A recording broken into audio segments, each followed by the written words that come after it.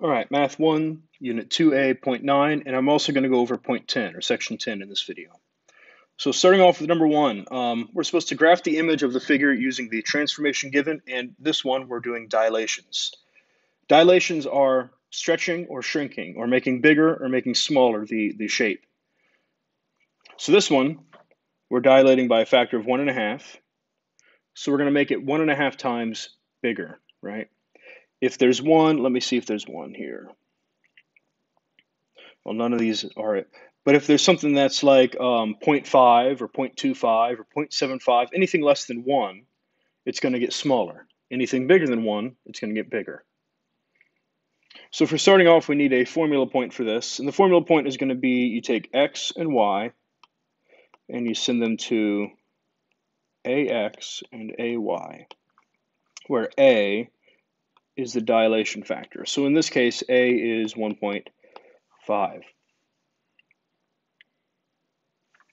So starting off, almost all of these, we're going to need to list the points. So I'm not going to actually do all the problems on these because actually section 9 and section 10 are very, very similar. So starting off, we'll look at point C. C is at 1, -1. So I'm going to send it to C prime, which is going to be 1 times 1.5 and -1 times 1.5. So C prime is it's 1.5, -1.5. So it's going to have a point down here. D is at, what is that going to be, 3, 3? So D prime, I'm going to take 3 times 1.5, and what's that going to be? Is that 4.5? I'm thinking that's 4.5. Let me type that in just to make sure. 3 times 1.5 is going to be 4.5, yeah. So D prime is at 4.5, 4.5. So there's my D prime. E is at -2, 2. So E prime is going to be, well, let's take -2 times 1.5, and that gives me -3. And then 2 times 1.5 gives me +3. So E prime will be right there. And lastly, we have F prime, or F. F is at -3, -2. F prime is going to be at -3 times 1.5 is -4.5. And then -2 times 1.5 is going to be -3. Oops. There we are. So here's our new shape. Right? They should look very similar. It should look like you can just like zoom in on your page and they'd be the same size. All right, let's look at another. I'm going to skip number 2 and we're going to go on to number 3. This one's a dilation of 3. So we're going to multiply all the points by 3. So let's look at T. T is at -1, -1. Whenever we multiply by 3, T prime, we're going to have -1 times 3 is going to be -3, and another -3. So here's going to be T prime. V is at 1, -1. So V prime, whenever I multiply by 3, because we're dilating by 3, it'll be at 3, -3. And then lastly, we have U. U is at 0, 1. So U prime will be at 0, 3. Right up there. Now we just connect the dots. And there's our shape. So hopefully that's pretty easy. A lot of people have told me that they did this last year. So let's look at number 5. Number 5, we're supposed to just find the coordinates of the new transformation. Find the coordinates of the new transformation.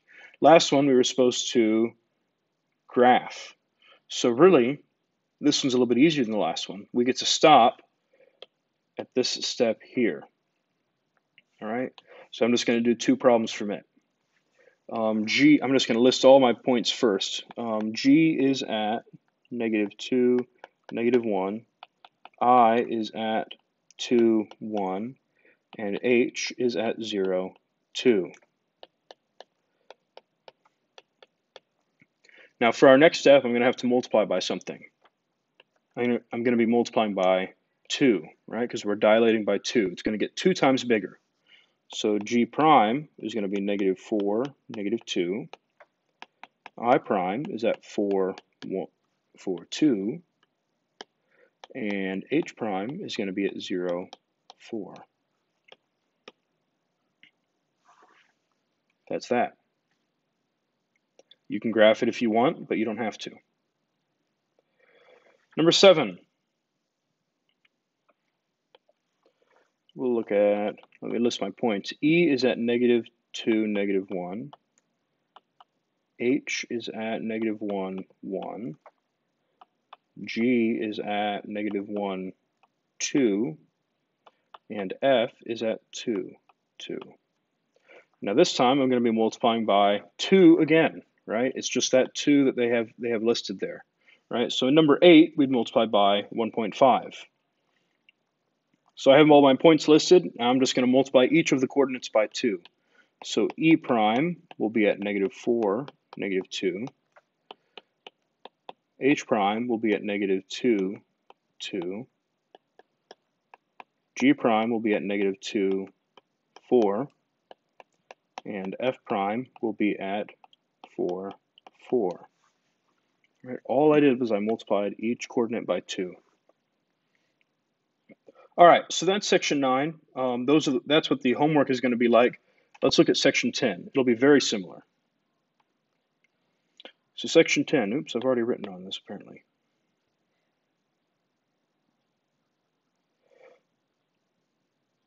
Oh, this is still section 9.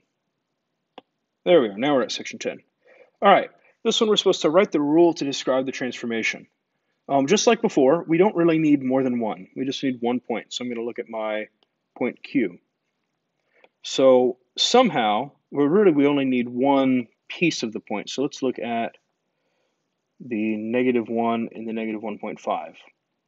Now, notice here that we couldn't use 0, right? Because we wouldn't know what we multiplied by, right? Right here, we're trying to find what could we multiply by to get negative 1.5.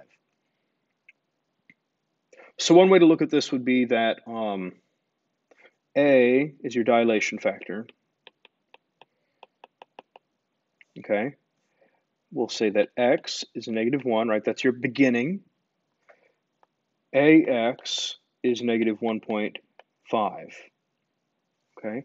So I grabbed this 1.5 as AX from the second thing, and I grabbed my X is negative 1 from the first, right? Or you could substitute in Y if you wanted to use your Y coordinate. And I'm just going to plug in my X and solve for my A. So I have A times negative 1 is negative 1.5. So dividing by negative 1, A is going to be 1.5. So we have a dilation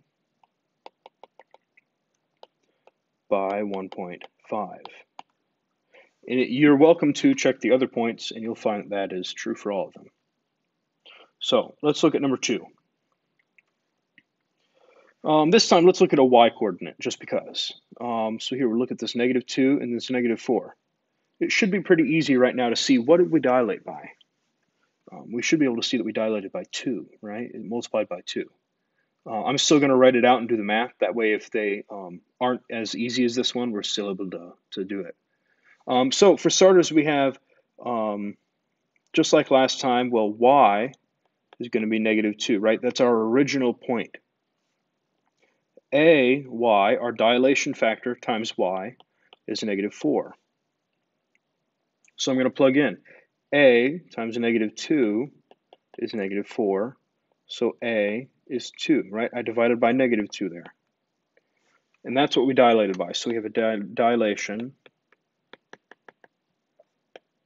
by 2. And I don't think that's how you spell dilation. D-I-L-A-T-I-O-N. Oh, okay. Apparently so. So that's our answer for number 2. All right. Let's look at number 3. Oops. Let's look at the y coordinates of G. Oops. we'll look at that -2 and that -0.5. So we know that y, the original y, is -2. The new y, or a times y, is -0.5. So now I plug in and I say, well, a times -2 is -0.5. Now here we might need a calculator, because I'm going to divide by -2 on both sides. And since it's a decimal, I'm just going to type that in my calculator. We know that the negative on top and the negative on bottom are going to cancel. So I'm going to type in 0.5 divided by 2, and I get 0.25. So A equals 0.25, which some of you will recognize is that is 1 over 4. Right? So you could either say 0.25 or you could say 1 over 4. CUDA-Works will normally list it as a decimal. So we're going to say dilation by 0.25. All right. And lastly, number 4, this one, we can see it right away, hopefully, or at least I'm able to see it right away. We have L is at -1, and it ends up at -2. So what happened there? If we don't see that, let's look at another one. We have K. K starts off at 2, and it goes to 4. Right? So it dilated by 2.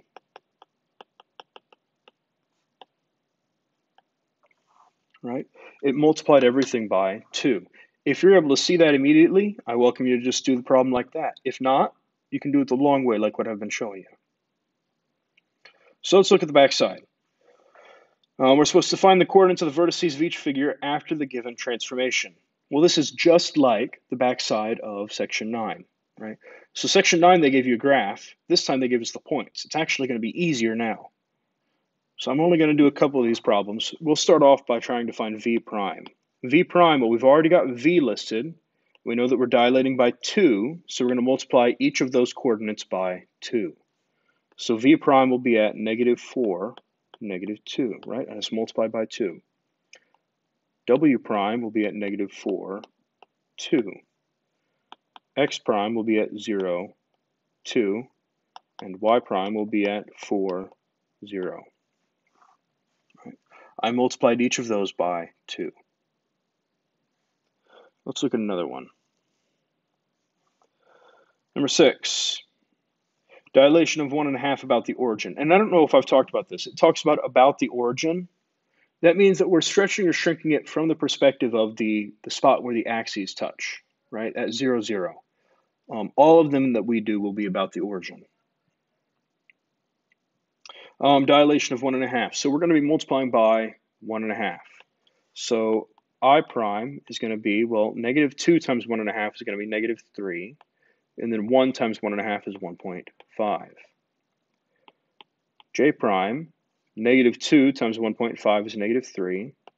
3 times 1.5 is 4.5. Right? You're welcome to type all these in your calculator unless you are able to just do them in your head. I've done enough of these problems to where I just kind of see them now. K prime, I start at 3 times 1.5 is going to be 4.5. 1 times 1.5 is going to be 1.5. And then lastly, we have L prime, which is going to be 3, -3. All right, that's how we do these. The last two were very, very similar. I don't think I'm going to do those because I think you'll be able to do them. If you have any questions, feel free to email me, and good luck.